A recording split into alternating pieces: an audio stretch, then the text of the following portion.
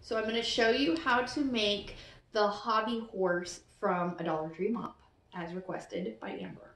Okay, so I got a Dollar Tree mop, and I'm just going to separate it into like a third in the front. So you see it's like 2/3 in the back, a third in the front. And I'm going to grab a rubber band, and I'm just going to fold that front side over on itself to where it's pretty even to the back, and then wrap a rubber band around it.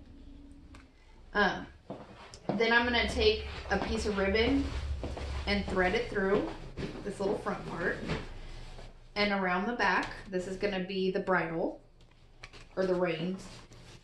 Put a piece of hot glue on it. This is my first tutorial, so sorry if I suck at it. Then I'm going to attach 2 eyes with the hot glue as well. And I try to take a step back and look so it doesn't look like a one-eyed monster.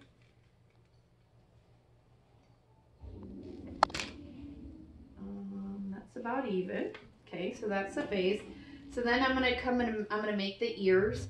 It's just a braid, but I do double strands because you could do single strands, but I feel like they stick out better if you do double strands.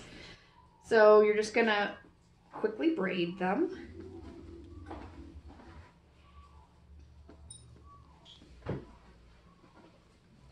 And then when you get to the end, I kind of fold them over, get them where I want to, and then I just stick a piece of hot glue underneath it and just stick it to it.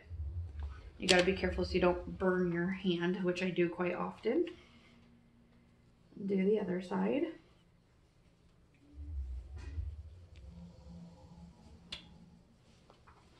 My teenager's making fun of me right now. Same on this side.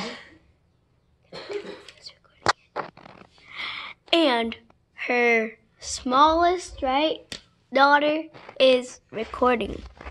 Okay, so now I have the ears. I've already pre-cut these, like kind of assembly line style. Yeah, because... So I'm going to take this one from behind, and I like to tuck it into the rubber band just so I can kind of make sure it stays in place when I'm trying to hot glue them.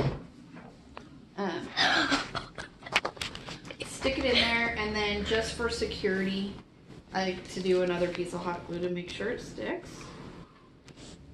And then on this side, I'll do another. And then for the final piece,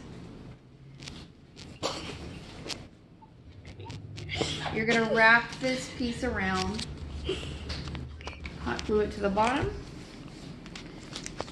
and hot glue it to the other side.